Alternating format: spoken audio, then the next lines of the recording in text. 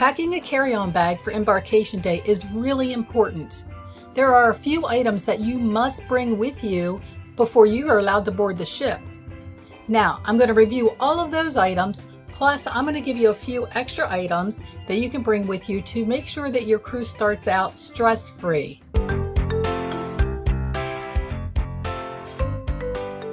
Hey guys, I'm so glad you stopped by today. I'm always so happy to talk about cruising with my favorite people.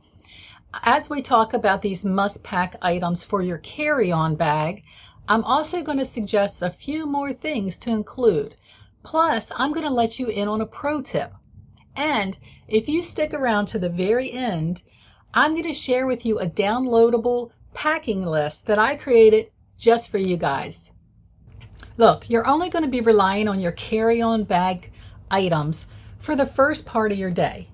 Don't carry everything on the ship with you, especially if you're boarding early.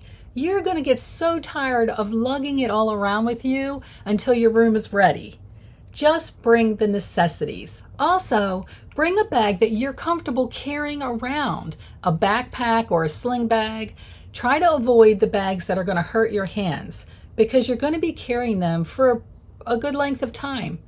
When you board, you're most likely want to explore the ship, and you're going to be walking around, and you're going to be lugging these bags around until late afternoon, until your room is ready. Here are my recommendations. Everyone is different, and based on your needs and your family's needs, you're going to add some additional items to your bag, or you might not add everything I suggest. These are, again, suggestions, but the first few are definitely must bring. Number 1, travel documents. You need to bring your passport. If you're not coming with a passport, you have your birth certificate and a valid driver's license or another form of identification. Depending on which cruise line you're sailing with, you already know what you need. Bring them with you and pack them in your carry-on bag. So I bring this with me on every trip, and I love it because it zips up. So I keep everybody's passports in here. I'm the keeper of all things, so I'm sure either mom or dad or husband, wife, partner, you know who you are if you're that person in the family. You're the one responsible. So I always make sure I have eyes on my passports, and I put them in here. This goes in my carry-on. If you pack this in your luggage and the porter takes them, you're not getting on the ship. They don't play around with identification. So bring your passports and your documentation. Let's talk about carry-ons. We did say, hey, don't bring something that's going to hurt your hands carrying them around because you got too much stuff in there and it's going to be too heavy. So what I normally do, my normal go-to, and I apologize if it's not the cleanest bag because it does need to be washed. We just came back from a trip. But I just have a small, book bag, backpack. And everything fits in here. I normally put all of my travel documents in the front pouches so they're very easy to get to, and I keep them separated from everything else so I don't get things mixed up. And when I'm in line, I can be quick. I don't want to hold the line up. And then we're going to talk about what goes in everything else. Now, I do have another bag. I recently started taking this one, and I'll explain what I did with this in a second. So this guy is just like a big tote bag. It doesn't have a zipper closure, but there's a whole bunch of room inside here. I still have stuff left in here, it looks like. But what I did the last 2 trips that I took this bag empty. This bag was full, and I stuck it down inside here while it was full. And then I was carrying this around all day. So I wasn't really comfortable, I'm not going to lie. I wasn't really comfortable carrying this around all day. The handles, they're not terrible. They're not the worst, but they're not the best either. They're not padded. I did this the first time because we were bringing on, I think, a bottle of wine. And it was something else. And I didn't have room for it in the backpack because I put my laptop in there and everything else. But I had room for it in here. And I knew once we would get to the cabin, I would be able to take it out. And then it left me with this extra tote bag. So if I bought souvenirs or anything that I purchased along the way, I had another bag to put it all in coming home. because if you're like me, my bags are packed to the max. I need to get better. I promise. I keep promising everyone I'm going to get better at packing, and you're going to be along for that journey. So that's what I've been doing. Always a backpack. Everybody in my family brings their own backpack, and I give them their list. I have a packing list, and I'm going to share it with you guys here in a little bit. But I give them their own list, and they pack. They're responsible for packing their own bag. And that's what I bring.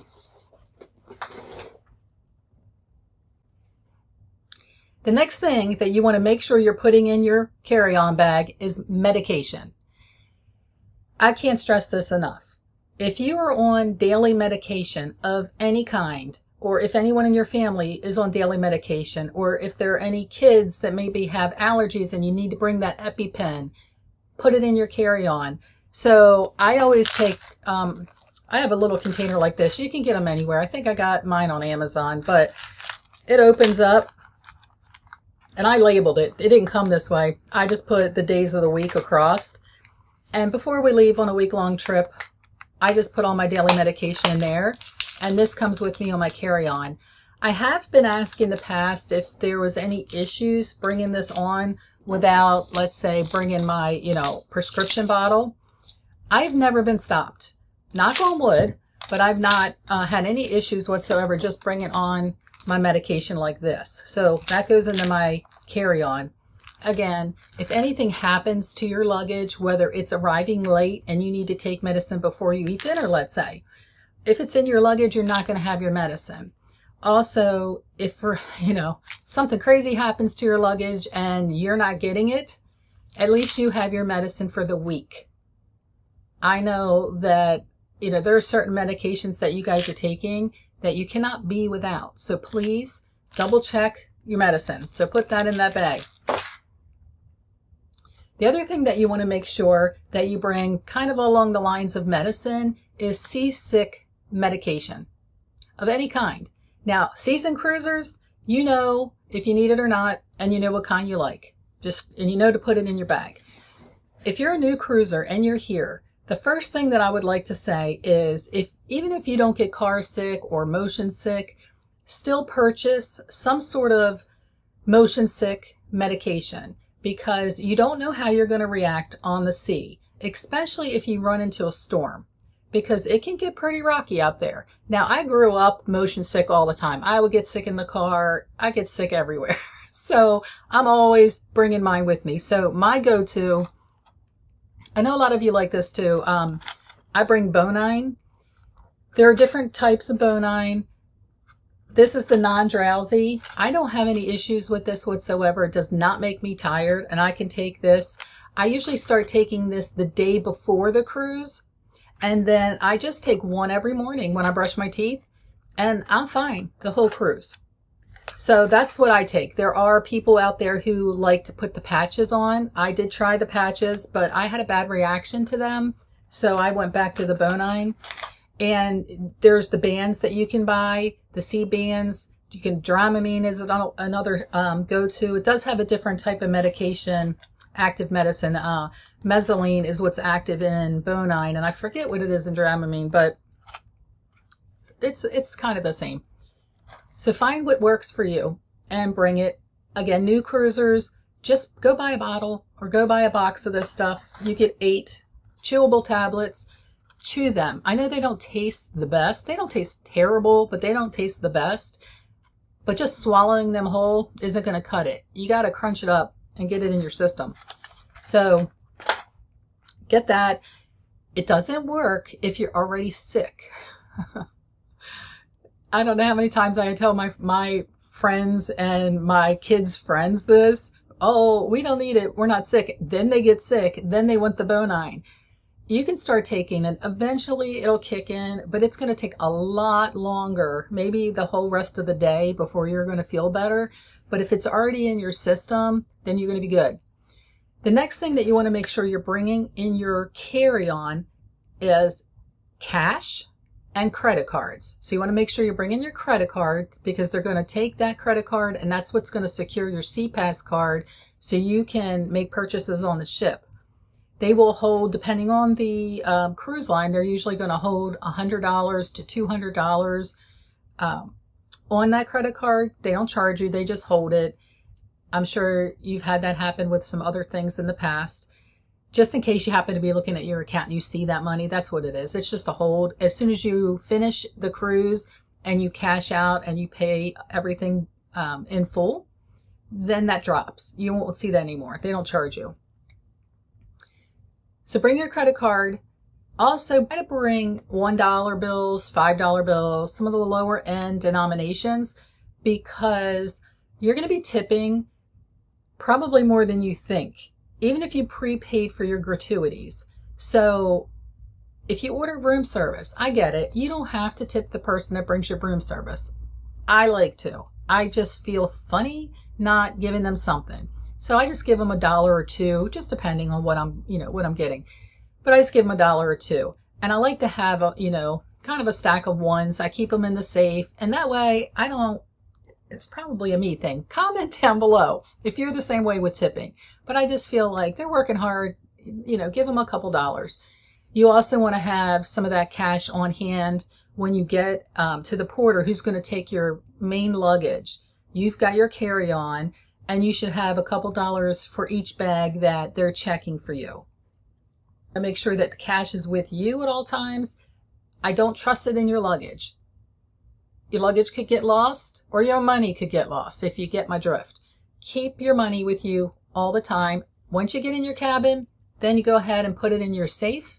You can go ahead and set your safe code or swipe your credit card, depending on which ship, and you're going to be good with that. The next item I want to talk about are contacts, glasses, eye drops. Put all of that in your carry-on. You don't want to be without your glasses. You don't want to be without your contacts, and you definitely don't want to be without any of the eye drops you need or the cleaning agents that you're using to clean your contacts if you don't have daily contacts. So make sure you're packing that in your carry-on. Treat it like a medication, because without these, I can't see. I cannot see anything. I can't read anything. So it's very important. And if they got lost, I would really be in for it. You want to make sure that you include in that carry-on chargers for your phone. So we all have our cell phones, and we all have, we've got our cords, right? So, you can hook up to a USB port. The other end goes in your phone. We're going to have connection. It's going to charge your phone once you get in your room. So once you get in your room, there is probably at least one USB port depending on your ships. The newer ships have USB ports. Some of the older may not. And if you do not have USB ports in your room, then what you want to purchase is a cube. So this one I love. So who makes this? PalSave. I don't know if you guys can see that or not. I got it on Amazon, and I do not get any type of kickback from Amazon. So if you go buy something from Amazon, I'm not getting anything for it. But I really do like it. It's small and it's compact and it's easy to fit into my carry-on. But this one has 3 USB ports. So if space is a limit, or if USB ports is a limit in the room, you can share with your partner, and there's no fighting over USBs or with the kids, because that happens. We know that happens. And it also gives you additional plugs. They're the US plugs. They are not the European plugs, just so you guys know. But I take this one. I also bring, if you have an iWatch, so I have an iWatch. I have this little thing, and I know it's got little caps that I have not put back. It's just a USB. So once this is plugged in, I plug this in. My watch just lays over this, and that charges my watch. So I don't have to bring anything big, because at home here I've got, it's a pretty big thing. It holds my phone and my watch and my ear pods, and it charges all of them. I don't want to take all that with me on a cruise, so I just got this. And I don't see a name of who makes this one, but I probably got it on Amazon. So look for this little guy if you've got an iWatch. It's really good a travel charger for your iWatch. If you bring one of these that has an extension cord attached, most likely it's going to get confiscated and it's going to be taken away from you. And if it has a surge protector built in, it will get taken away from you. So when you're purchasing anything like this, just make sure. A lot of them will tell you if it's been approved by a cruise line on the listing. Just double check it. I do like this one. I think the kids tried to steal this one from me on the last trip, but I got it back. They're the things that I really think you all need to have, must bring. Obviously the travel documents and your medication and your cash and your credit card. Those main three, off the bat, do it. If you don't have glasses, don't worry about it, or contacts, and your phone chargers. I'm sure you all have phone chargers. Talk about quickly are some of the things that I recommend, some of the things that I put in my travel bag all the time. And the first thing is sunglasses. As many glasses as I got laying around here. I don't think I have my sunglasses around here right now. But bring your sunglasses, even if you flew in or you drove in and it was a rainy day. You're not always thinking about your sunglasses. That's when I forget them, right? When you don't need them. So if you get up in the morning and you're traveling and it's sunny, you know you need your sunglasses and you grab them. Just make sure you have that on your check sheet. Bring sunglasses. It's going to get sunny on your cruise. You're going to have a wonderful, beautiful time. Now, sunscreen. Bring sunscreen. So in my travel carry-on, I bring little ones. So I pack the big ones, right? Put them, I get all kinds because we get, everybody in the family is different, between 8, 15, 30, 50, 100 and more.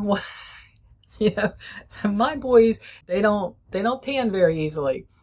So they're spraying on 100. I tan very easily, and I'll start out with 30. So this little one is what I bring, this little 30. And then once I get a good base, I'll go grab my 8, and I use that. And I know, please don't comment, but no, you're going to comment. I know you are. I should be using more than that all the time. But I like to get a little color. So I bring this. I also bring Baby Bum. It's Mineral 50. So this is actually for your face. It's a face stick. So it kind of looks like a little thing of deodorant. And you just rub this on your face. And it protects you there. And I like to have this one because it's tiny. It's very lightweight and compact. Goes in my carry-on. And I cannot go without having some chapstick. So I always go for Sun Bum, the coconut, just because I like it. It has SPF 30.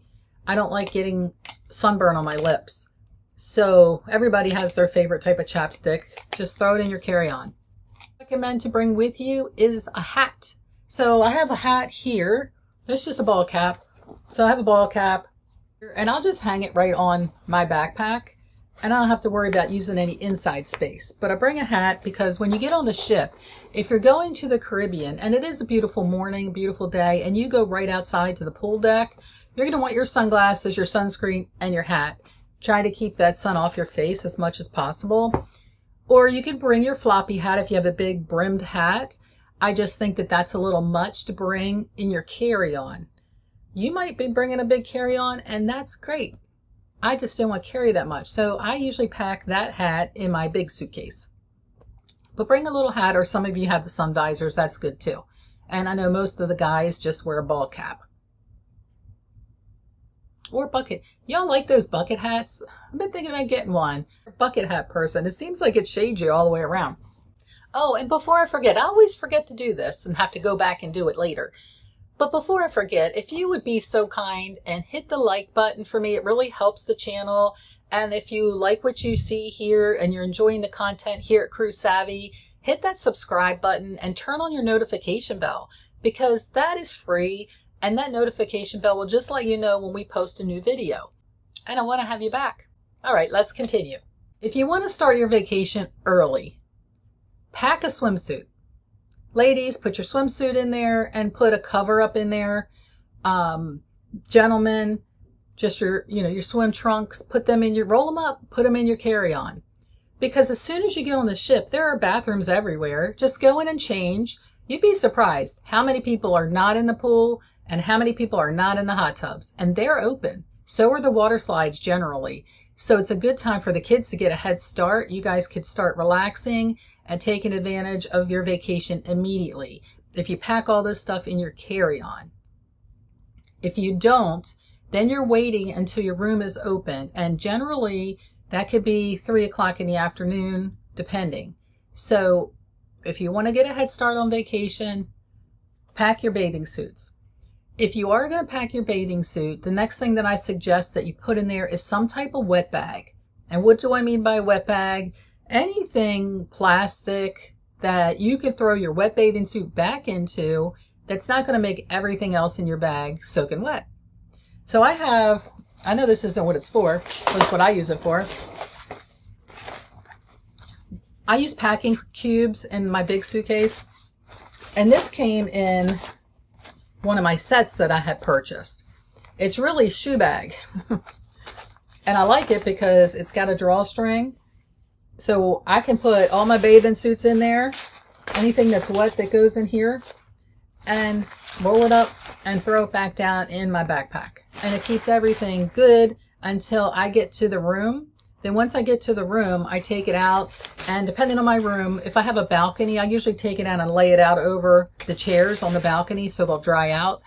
Or if you're in a cabin, check in your bathroom. If you're a new cruiser, this is a little hint, this is a tip for you.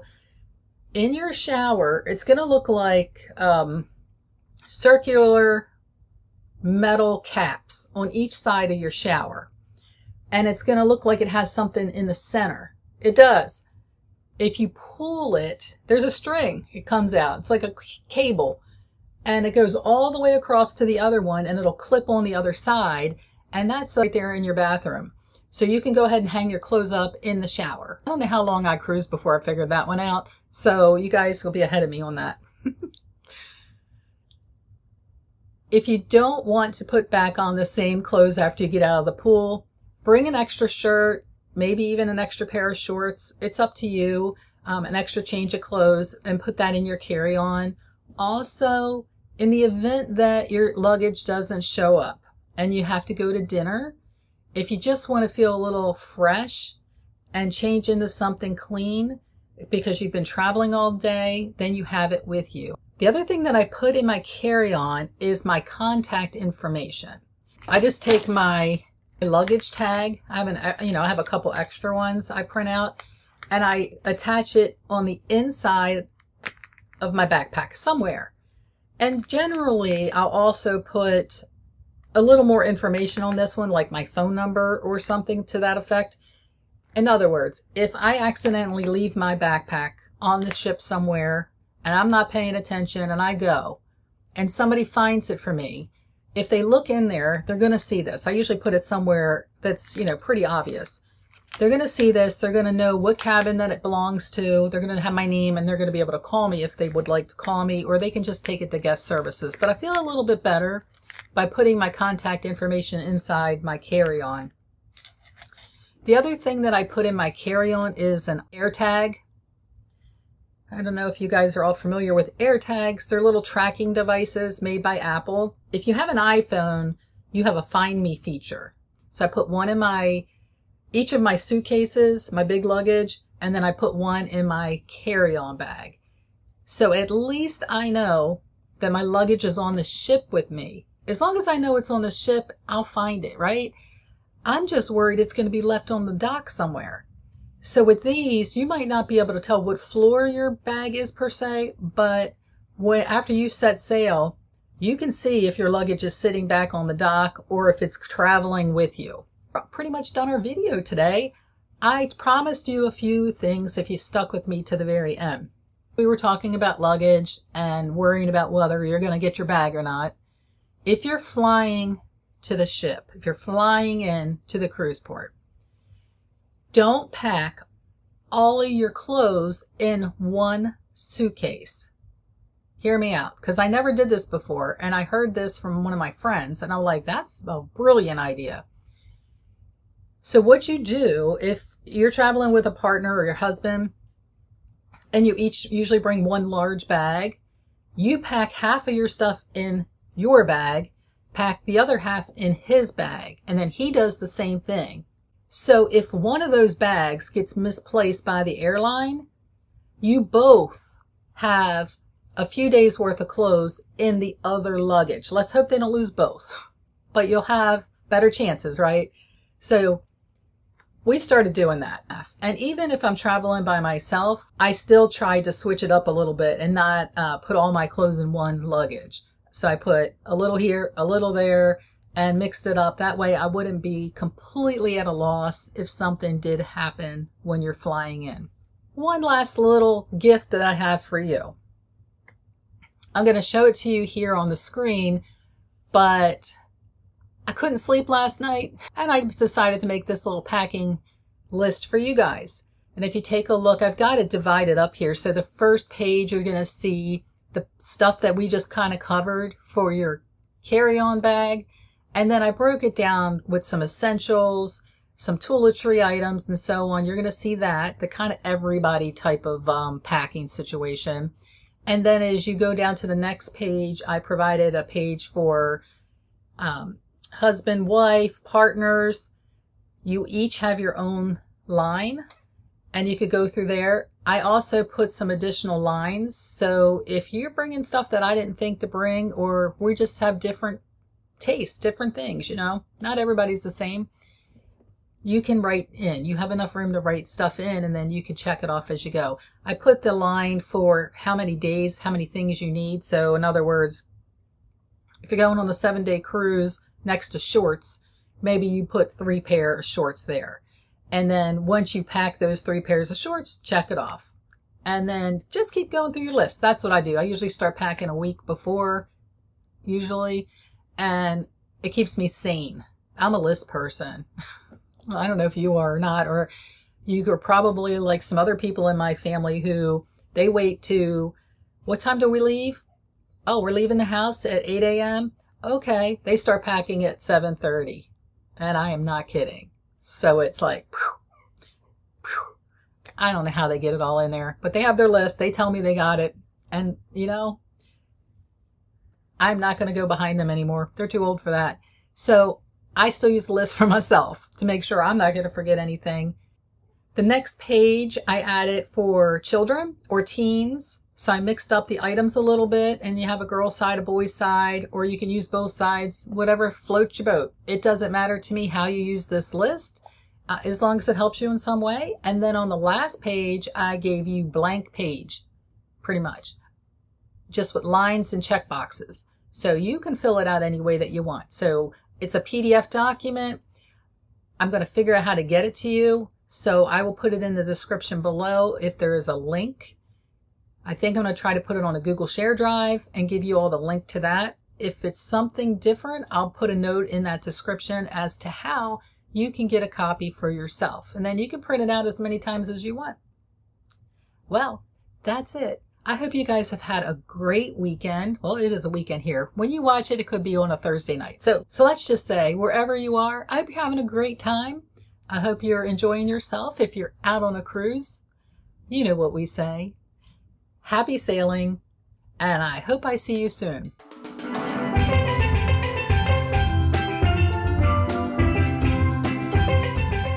If you are like me, and I have 15 pairs of glasses, and I want to have you back. So please go ahead and hit that subscribe.